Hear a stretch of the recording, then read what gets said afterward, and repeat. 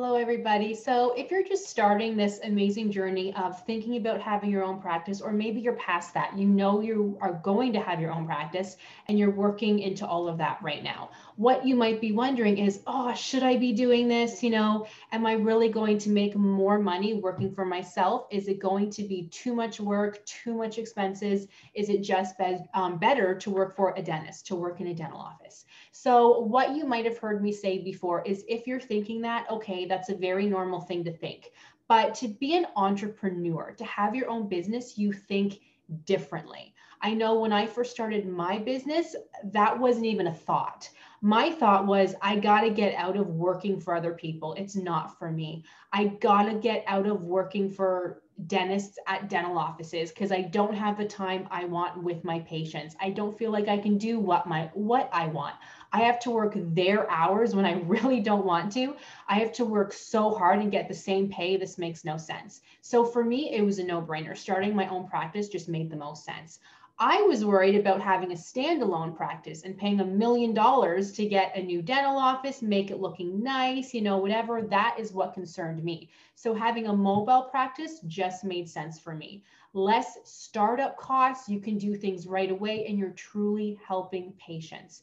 How I saw it, you guys might not like this, but who needs another dental office building out there? There's so many. Maybe where you live, there isn't though. So definitely don't let that deter you. Plus, a dental hygienist having their own practice is different. We are oral health specialists. That's what I say.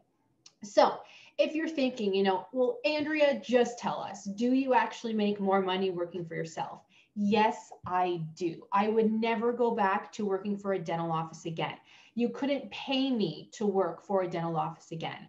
I couldn't even put a price on how much I would want per hour, because having your own business, like not even talking about the money for a second, but you can pick your own hours. My first year of business was different because I worked for a dental office part-time. I couldn't really pick my own hours. I was so busy. I was so exhausted, but that's another video for another day. But now that I'm established, I've been in business for 2.5 years almost. I can pick my own hours. If I'm not feeling well, I don't feel bad calling in sick. I mean, it's different now with COVID, but you get the idea. You probably, like years ago, you calling in sick to a dental office was probably like pulling teeth. They probably wouldn't let you call in sick. That always happened to me. I felt bad when I was sick. I would go into work, feel awful, trek through my 8-hour day, horrible. Now, if I don't want to work, I don't have to. Let's say I had a really difficult perio day today and my back was killing me. I wouldn't feel bad canceling my schedule the next day. I mean, I would feel bad because it's my patients now, but you get the idea, right? The flexibility is priceless. At least it is for me. It is priceless. I do feel like I don't have a typical 9 to 5, but I would work so much harder to not have a 9 to 5. I don't mind working like a crazy person, to work some days 5 to 9, some days 9 to 6, some days 9 to 12.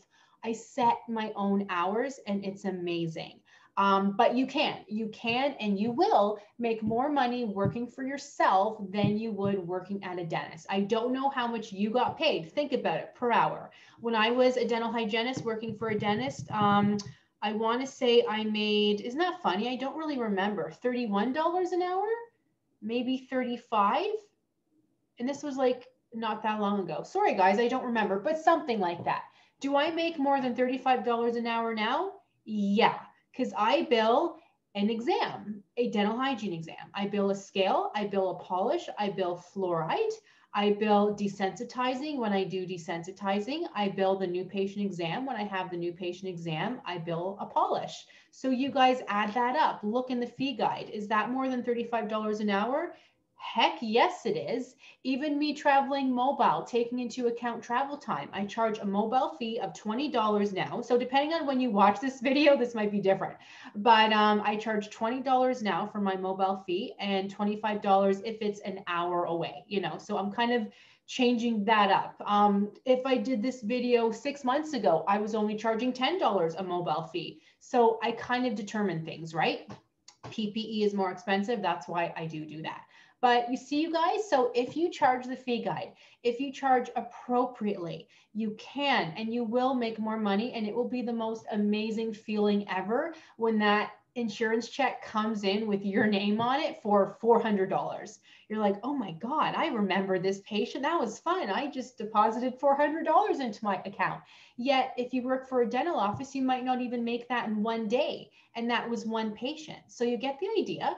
It's truly amazing. Your first year in business, you're probably paying off business loans, all of that. But if you hustle, you can pay off the business loan quickly and make that money. So I hope this helps you guys to get you guys inspired. Thank you for watching, and I'll see you guys in the next one.